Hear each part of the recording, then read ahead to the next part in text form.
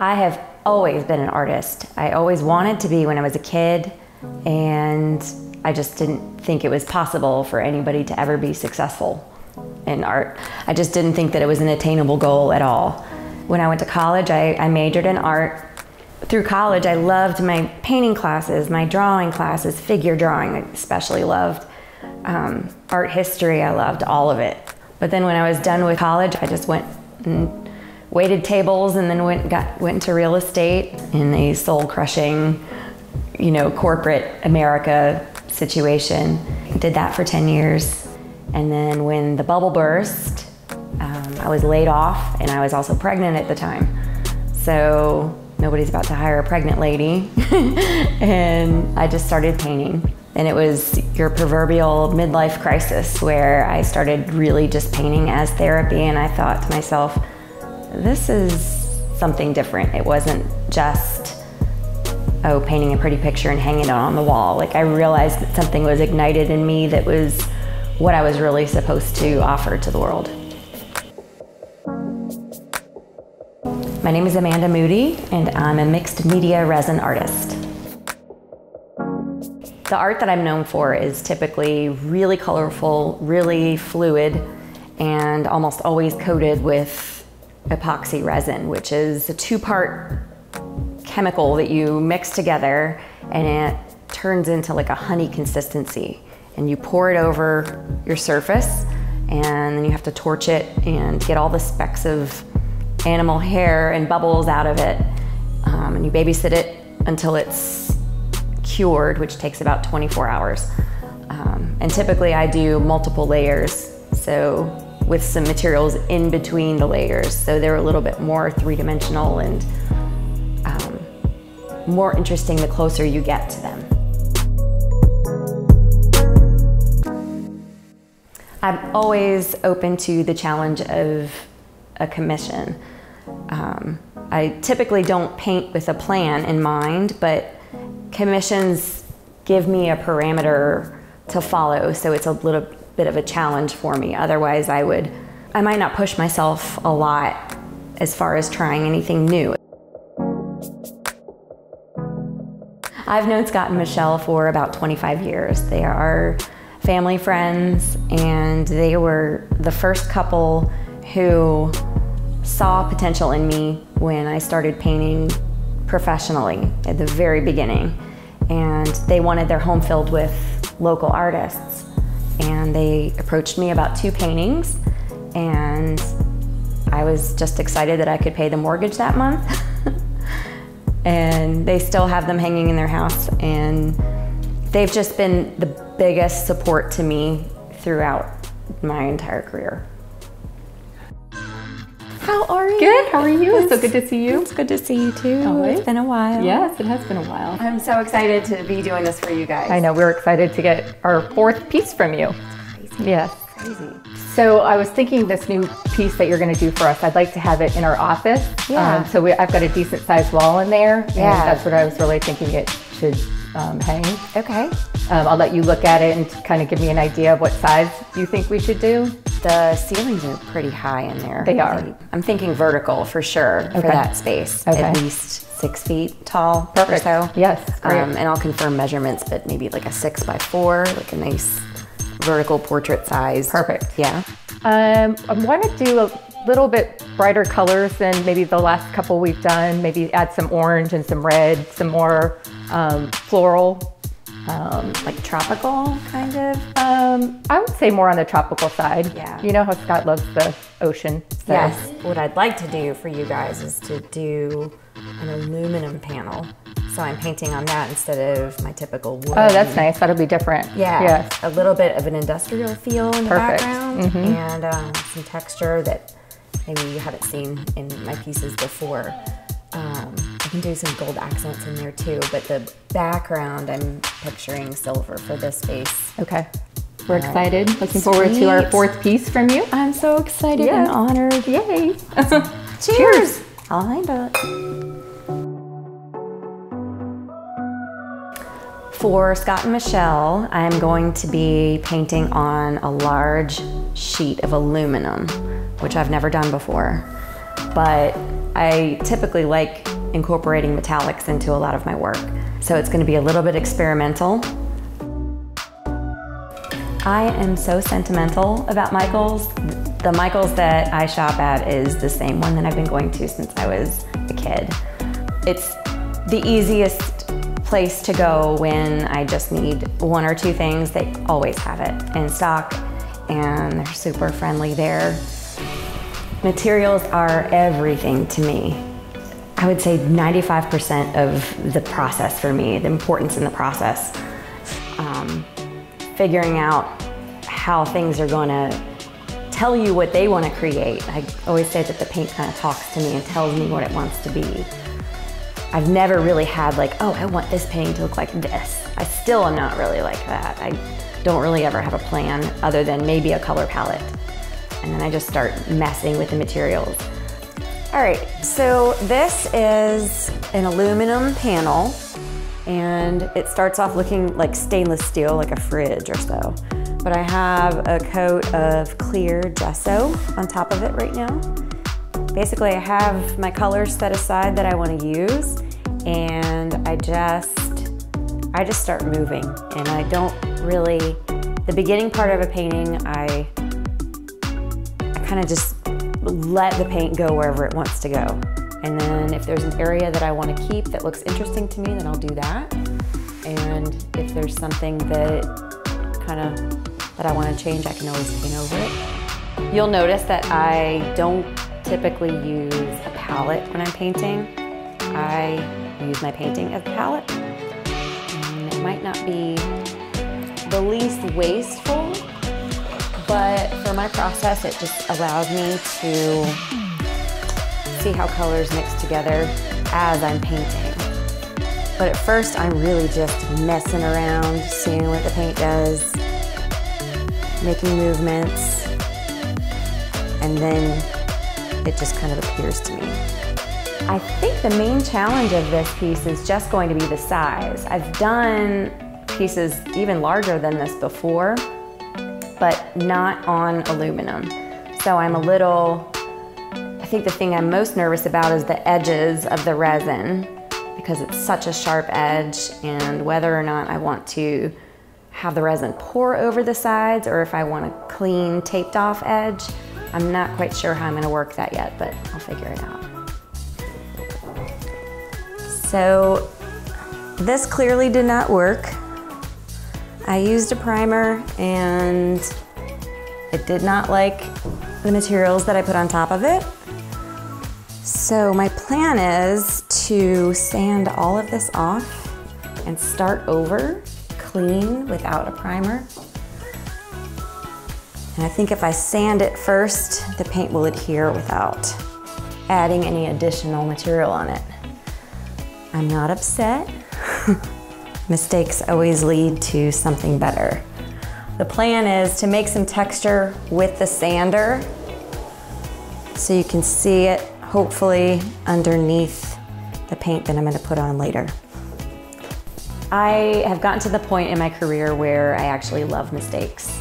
I used to get discouraged when things didn't go exactly as planned, but now when I get mad at a painting and I have to trash it or put it in timeout for a while, I get excited because after those mistakes is always the next really good thing. So I just know that I'm one step closer. So I actually get encouraged when I make a mistake at this point. There's never been something in my life that I've said, oh, I regret that. Everything, there is a reason for everything. In painting, when you try something new and you fail and you make some lumpy resin painting, you will learn from that and create something better.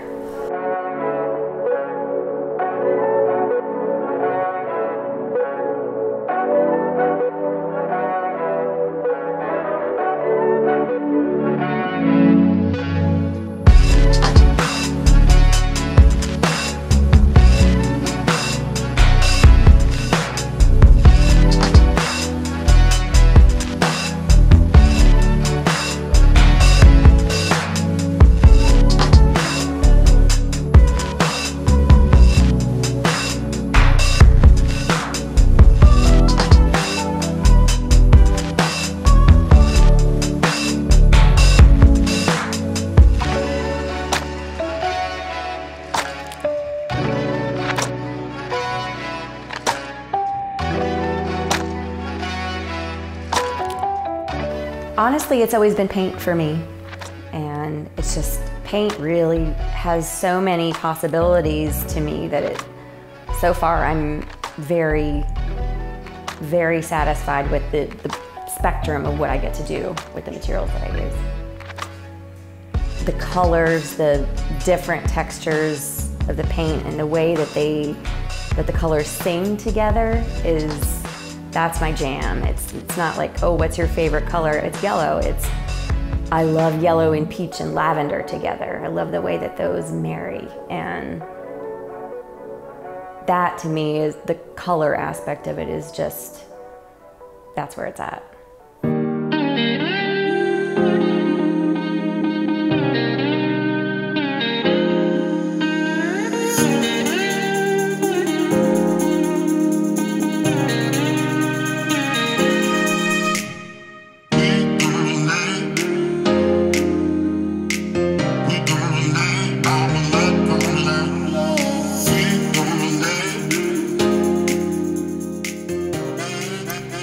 This is by far my favorite part of the process, when areas start to show up that I know I want to maintain and keep for the final composition.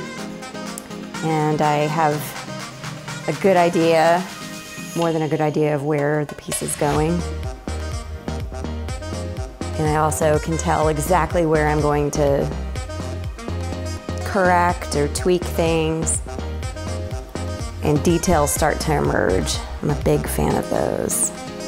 So this is the most exciting part to me. The sanding process has actually turned into a benefit in a lot of ways. It's pulling through some texture that I did not think was going to be there with aluminum. Usually when I paint on wood, it comes through really, really easily. But this has like a little industrial kind of patina effect in some areas because the aluminum is a little uneven where I sanded it. I'm really excited. I love the scale of it. I love the vibrancy of it. I love clients that don't mind taking risks. I think they're gonna love it. But the color palette is really, like these reds are like maraschino cherry red to me. And the way each color is playing off of the ones nearby it's exactly what I wanted.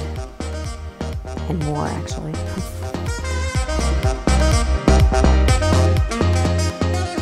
So the stage that I'm at right now is finalizing some details on the ribbons of color that you see on the panel right now. Also gonna add a couple of florals, some tropical white hibiscus style abstract flowers.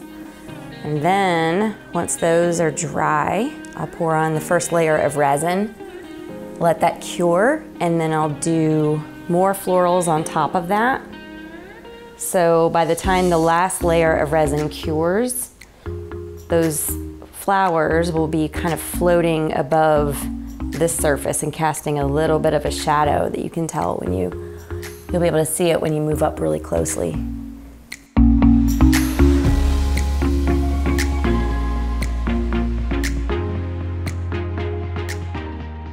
So now we're to the point of where I'm putting down the first layer of resin. Most of my pieces are multi-layered, and I sandwich different materials in between each cured layer. Each layer takes up to 24 hours to cure, and then finish the sides after the last layer is poured. Make sure your surface is super level. Okay, so epoxy resin is a two-part process. One's a hardener and one's the actual resin. And then once you activate them by mixing them together, then you pour the whole thing and spread it around. And then you have to sit and babysit it for 24 hours. Actually, no, just for like an hour. You have to sit and make sure no hairs land in it. bugs, that kind of thing.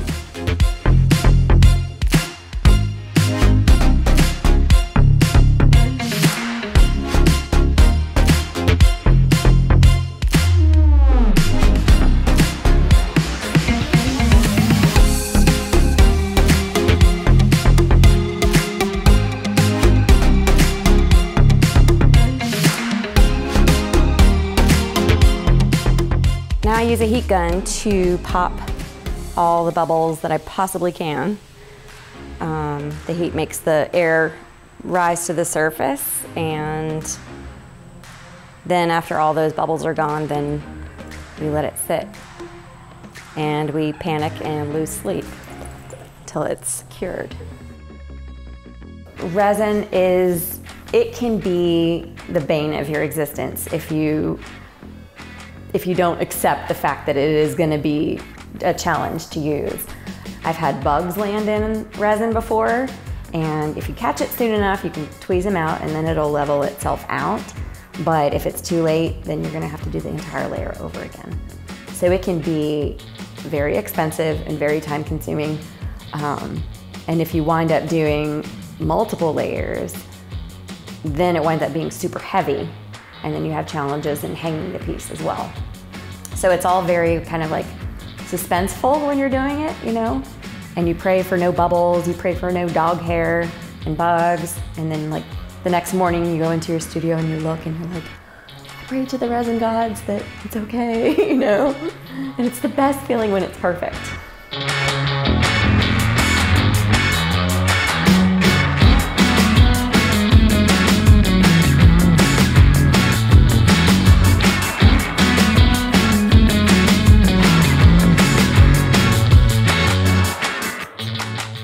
It's always hard to let a piece of art go. I mean, I spend so much time on them. Each one of them, it's like, I usually call them my children, but just knowing that they're bringing somebody else joy. So that makes it a little bit easier to let them go. So close.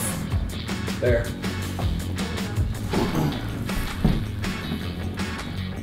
Good to go. The paint color is perfect with it. I am loving the aluminum. This is going to be a new constant for me. So install is done. I can't wait to see it. I'm so excited. You ready? Yeah, I'm ready. All right, close your eyes. Okay. I'm going to hold your hand. Okay. You trust me? I trust you. Keep them closed. Can't wait to see it. Okay, open. Oh my gosh, I love it. Oh my, it's exactly, oh my God. I'm actually gonna cry. Oh my gosh, I love it. It is exactly what we wanted. Oh, I'm gonna cry. I love it so much. Oh, I love the colors. I love that you popped it with the yellow, the orange, the red. It's gorgeous. It's absolutely gorgeous. It's so different from what you've done for us in the past, and I'm blown away. It's amazing. It really is amazing. I love it. And I love how the flowers are floating. They look like they're just floating, and it's gorgeous. It's absolutely beautiful. Thank you, Amanda. You're welcome. You're so amazing and so talented. I'm so grateful for you guys. Yes. I really am. Oh gosh, you're very talented. Thank you so much. Like nothing I've ever seen. Yes, it's gorgeous.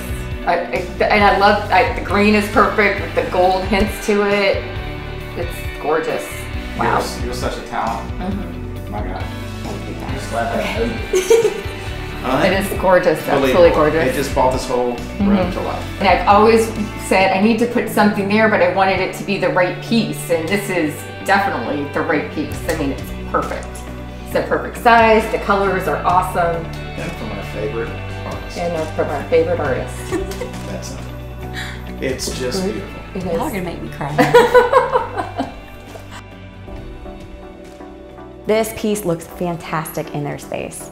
It's a smaller office with super high ceilings, and I feel like they just needed this giant, colorful, uplifting focal point for them to look at while they're working. It was kind of a full circle moment to see Scott and Michelle react the way they did to this piece, especially since they were my very first commissions and have multiple pieces of mine throughout my career.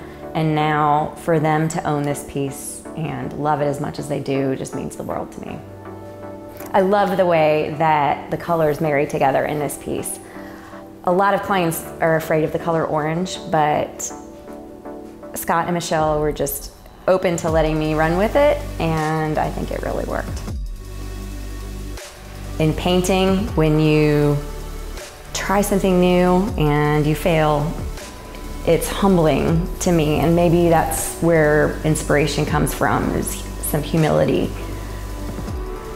To find my zone, that elusive zone of creating that we're all after, even when I don't want to work that day or don't feel that I'm inspired, you know, I make myself do it. I just start, and I don't expect anything to be a masterpiece necessarily. When something does fail, something really amazing always comes right after it.